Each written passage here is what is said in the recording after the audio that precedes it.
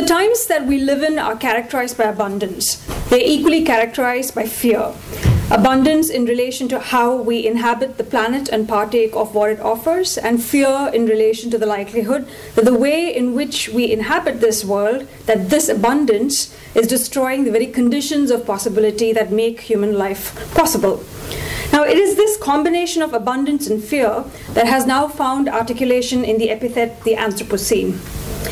If the Anthropocene and its intertwined features of abundance and fear constitute a key concern of our times, then how have and how might the arts, humanities, and social sciences respond to them? Scholarly responses to the Anthropocene can be seen as falling into two broad categories. The first strand is made up of what I call Elon Musk visions of the future, those that involve dreams of re-engineering this planet and the colonization of new worlds after we've laid to waste Earth. This first strand, in my eyes, is at best overly optimistic and at worst deeply problematic.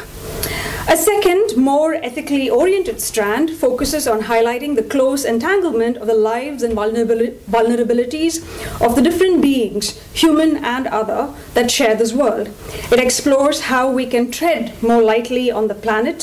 So in some ways, one can say that the Anthropocene has generated much interest in how the ambit of the human sciences, the arts, the humanities, the social sciences, can be expanded to include the rest of the world, the more than human. The more than human turn incorporates vital interventions, but in this talk, I would like to argue for a renewed focus on the human as a necessary response to the Anthropocene. I suggest that the abundance and fear that characterize this era are closely tied to a particular vision of the human and of human well-being. As such, the task of resituating humanity in the world becomes crucial in constructing possible futures.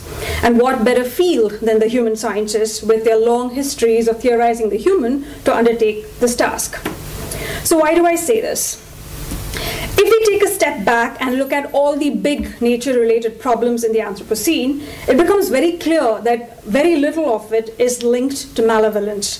Whether climate change, biodiversity loss, air pollution, or factory farming, none of them stem from bad intentions, ill will, or the desire to do harm. Rather, they are all the offshoots of efforts to do good through the pursuit of development. And it is not just nature-related problems that are the counterparts of developmentality, but also a whole range of social justice issues. There is now much social action and associated research on the pernicious impacts of the pursuit of development on vulnerable people, impacts that have striking parallels to impacts on vulnerable nature. Now, this is not anything new. Since the establishment of the World Commission on Dams in 1997, it is widely accepted, even by conservative organizations such as the World Bank, that the development project in its various manifestations has significant negative impacts on vulnerable people and obviously on nature. And yet, the pursuit of such harmful development has continued and has been justified in the name of the very same people that it harms. Now let us set aside nature for a minute. What might be the basic end goals of development? What is the first thing that comes to your mind when one asks, why is development done? Why is development done? Improvement. Improvement of? People's livelihoods, capital, growth, sometimes just progress for progress' sake. Any other thoughts? Profit, money. If you actually go to the end, at the most basic level, development is done to promote human well-being, right? That's why we do development. That's why we want to improve livelihoods. That's why we want profits, right? It's all about enhancing human well-being, right? So how is it that something that is meant to promote human well-being ends up harming people, both directly and indirectly by harming nature? To understand this, I'd like to direct attention to the vision of human well-being that lies at the heart of developmentality. It is a vision of a good human life as something that, A, involves the maximization of a range of capacities that are considered to be uniquely human, and more fundamentally, that involves insulation from the threats and vagaries posed by non-human nature, including death itself. Even the most most basic of development indicators, that of life expectancy, is predicated on the human capacity to circumvent the risks that are inherent to living as part of the more than human world, of being animal. So embedded in this quest for an insulated and protected life is an ever-increasing degree of consumption, material and otherwise, aimed at enhancing comfort and pleasure, and rendered possible by the use, exploitation, and redesign of non-human nature. The idea of human well-being that underpins developmentality is in many ways the ultimate expression of human exceptionalism. Human exceptionalism, which might be a term familiar to many of you here, combines ontological and ethico-political claims. Ontological claims about the uniqueness of human beings are bound up with claims about the ethical superiority of human beings over all other life forms. These claims have over time been supported by zoopolitical logics, wherein perceived differences in various capacities and traits between humans and other animals have been used to make ethico-political distinctions between human and non-human life. Now, the zoopolitical logics of human exceptionalism play a key role in the pursuit of human well-being via development by rendering non-human life killable, right? However, this is not the only role that the zoopolitical machine has in developmentality. Development discourse and practice equally deploy zoopolitical thinking in the domain of the social, the intrahuman. The idea of human well-being embedded in developmentality goes along with the zoopolitical relegation of those peoples and ways of life that do not meet the benchmarks of development as inferior and as a need of the improving care of development. It relegates as inferior those human ways of life that are less insulated from the risks posed by nature, and those that are not predicated on the pursuit of consumption, surplus accumulation, and an ever-expanding definition of basic needs. With other animals, zoopolitical logics may be centered on rationality or morality or language or some other cognitive capacity. With other humans, it is some other trait, such as the lack of a particular kind of education or access to a particular kind of housing. So development is ultimately about the pursuit of exceptional exceptionalism. It is about maximizing human exceptionalism with the recognition that all human communities are capable of being developed into a particular form of human flourishing, even if only a few are actually there at this moment.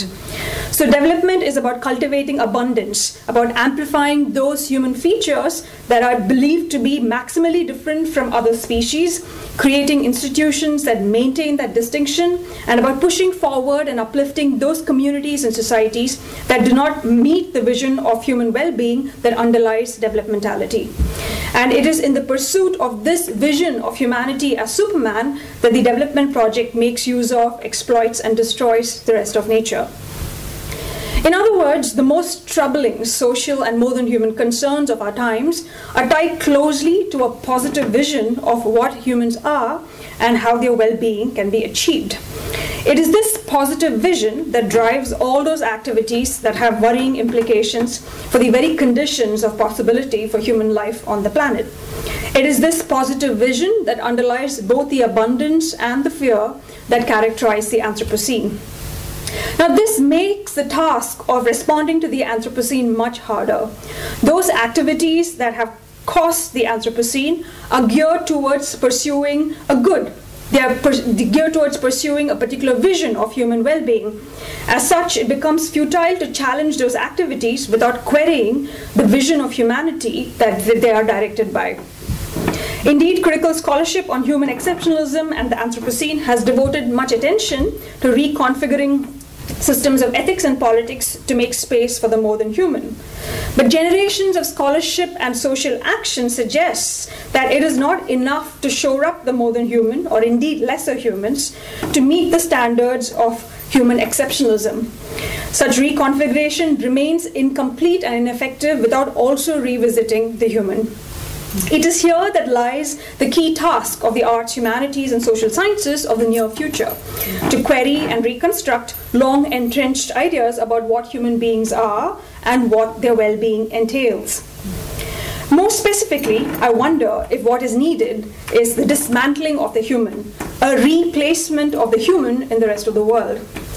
How might the human sciences approach this task? We might start by asking what it means to live as nature, as animals, taking these questions beyond the confines of some tiny niches of philosophy. In the Anthropocene, it is widely accepted that there are no strict divisions between society and nature. Everything is social nature. And yet, most scholarship and activism on this subject retains a vision of human well-being that rests on zoopolitical logics.